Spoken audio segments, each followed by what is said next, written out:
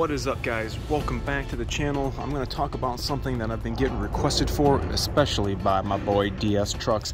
How do you test your batteries? It's cold. This one looks nasty, and well, so does this one. I'm going to show you guys how to test your batteries using a variety of battery testers, including this one we have to use for warranty.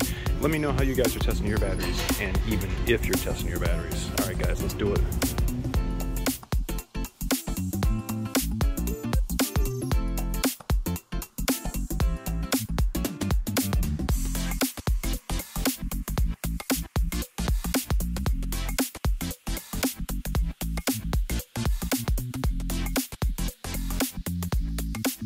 Alright guys, welcome back.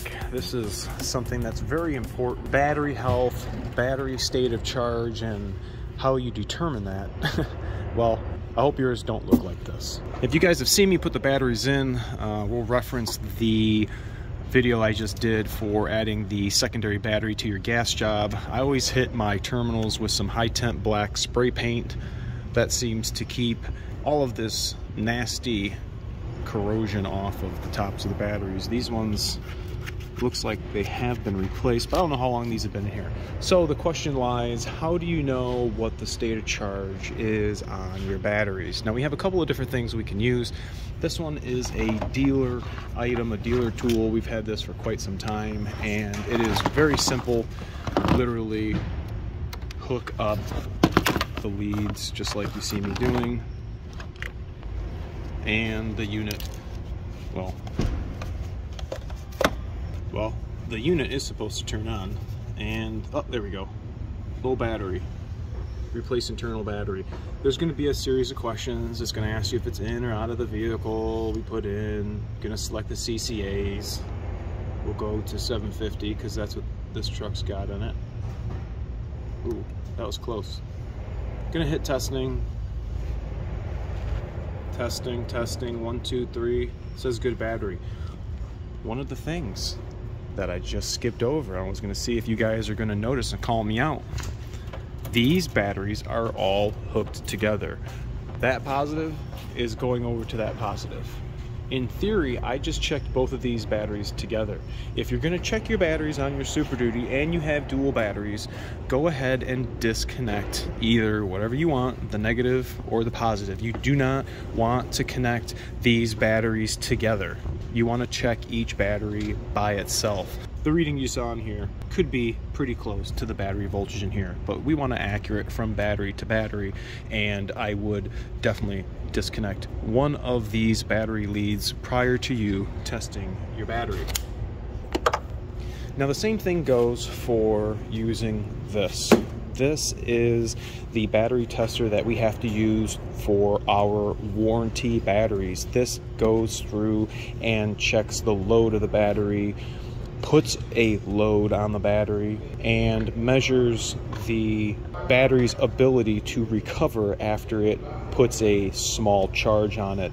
If it deems that the battery is in good state of health but just needs to charge, it'll actually have a counter and will count down. It can be an hour up to sometimes on getting this battery back up to the proper state of health.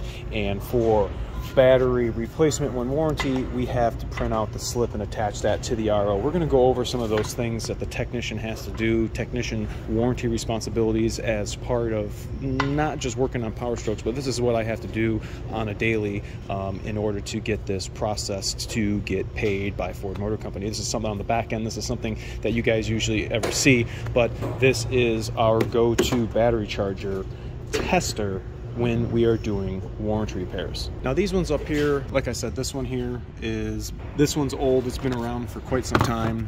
Remember the quick lane days of having this. The other one we have here, I did a video on this. I'll put a link in the description. You guys can see how this works. This is another battery tester. It actually is a battery tester, cranking tester, and charging tester. It'll give you a bunch of information whether or not you got a good cranking capacity, good charging voltage, battery test.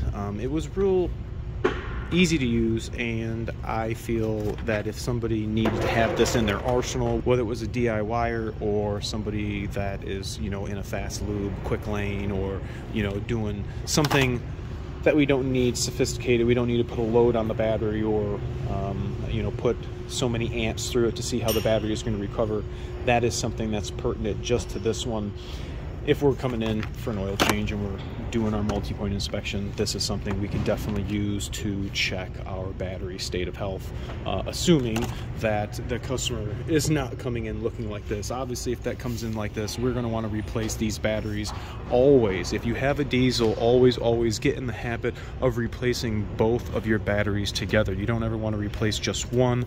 I've had an instance where we had a good battery over here, a bad battery over here, and that bad battery actually leached the voltage from this battery and was still, and the vehicle was still having battery electrical concerns. So word to the wise, if you are going to be replacing batteries and you're asking yourself a question, do I just do one, do I just do two, you're going to want to do both. It's something that I recommend to all my customers when they're doing their batteries.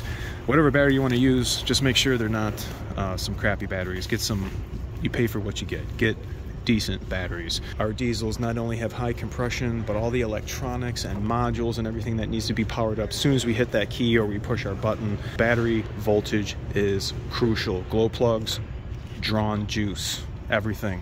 I want to know what you guys are doing. What battery testers are you using? What is your method for testing batteries? DS Trucks, I hope this explains it and you understand now what exactly you have to do. Remember to like, comment, sub, share, and always, thanks for watching. See ya!